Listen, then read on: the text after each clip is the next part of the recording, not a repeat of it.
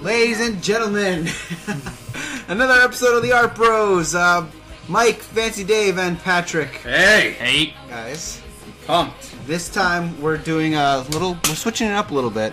We're talking about an extremely controversial piece.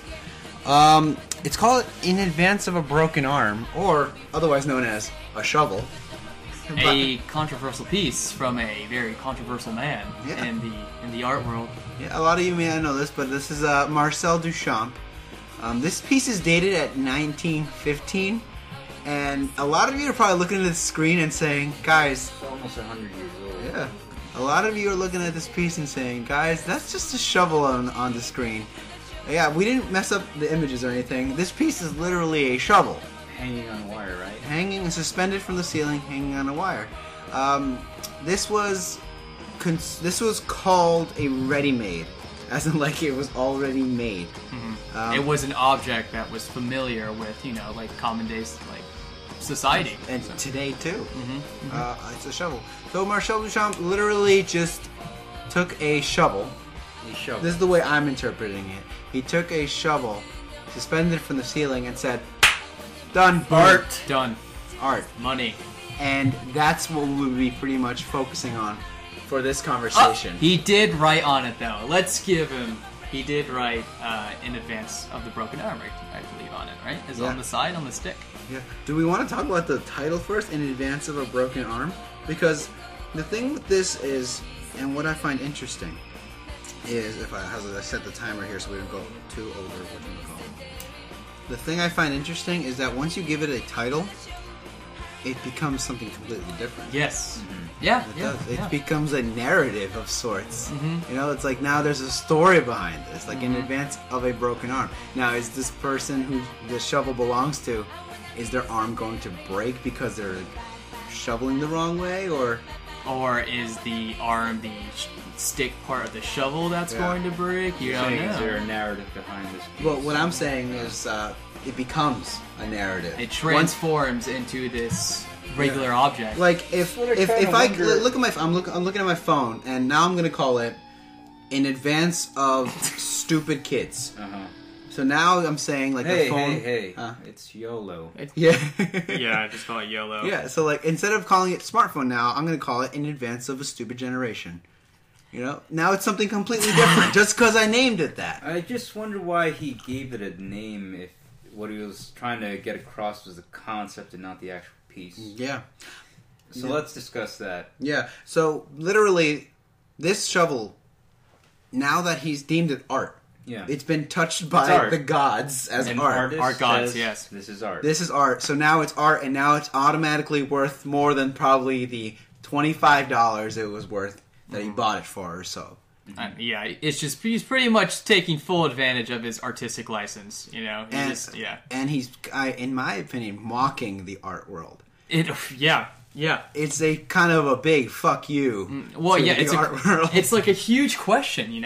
I mean, I felt like that was so like consistent with Duchamp and all of his stuff is making us question what is art, which I feel like is still being asked today. I mean, I think this is kind of the one that's really started the huge conversation that's still going on today. What do we consider art? If not the actual starting piece.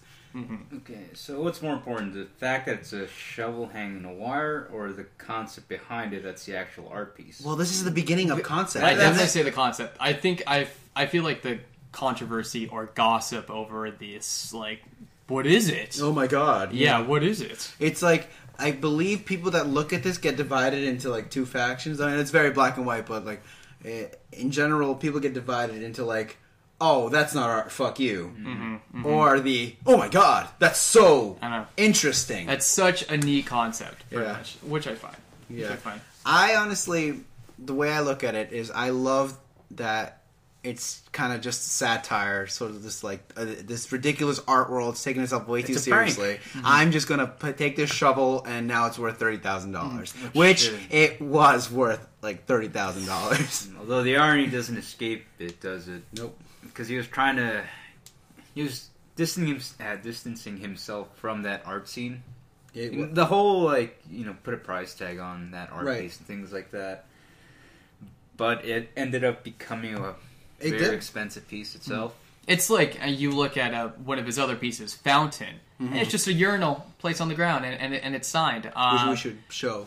Yeah, because it's pretty interesting. But when I first saw Fountain, it's just like on the ground, and people are just like, oh, like, is this art? I don't know what this is. Some people like worship this stuff, and it's just ridiculous. And then I kind of thought he was just saying like, hey, I got really good aim when I pee. Like, I can just hit that, no problem. Now, for those of you who haven't seen our Roy Lichtenstein, we did Wham, which in that Roy Lichtenstein took a comic book panel and just enlarged it, put it in a gallery, and said, now it's art.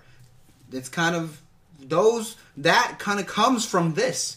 You know, you take something ordinary that no one appreciates, and you just put it in a gallery setting. You know, the art gods have touched it. Now Here's it's the thing, art. though.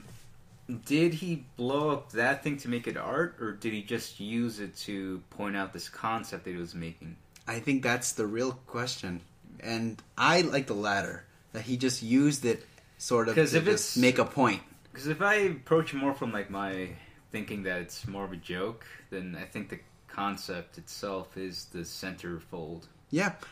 Although it's intangible, so you can't really use the word centerfold, can you? No. Yeah. What I read was pretty interesting. This such ordinary piece. It's so ordinary.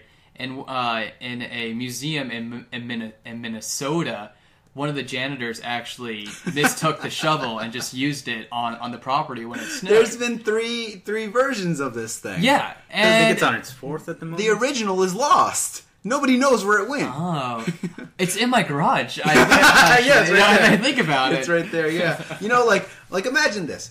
Oh, I'm there at the time that this is being premiered. It's being presented, and I just walk in with the same shovel. Is the shovel that I have now any more valuable than the shovel that's suspended from the ceiling? I say no. I don't say no either.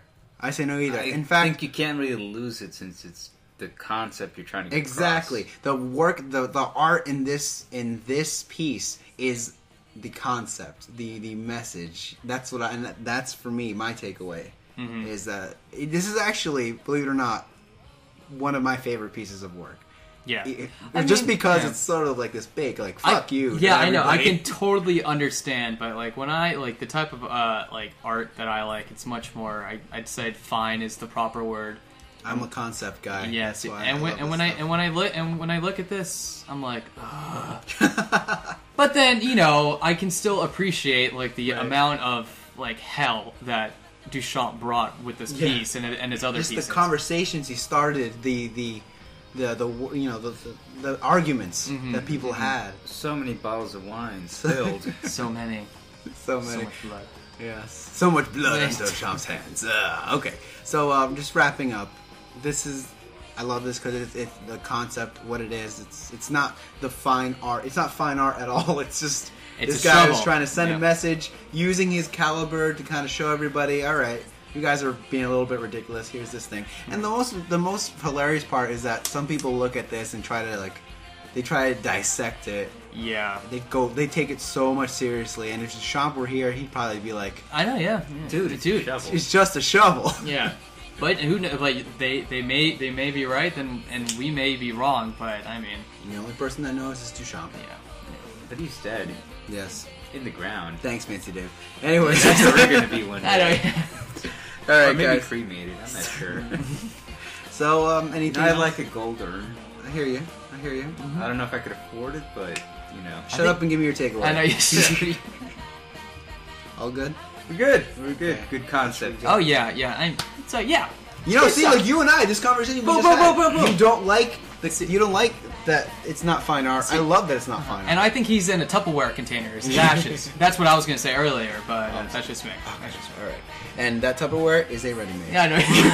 Oh! All right, guys. So that being said, Art Bros out. See you next time. Oh.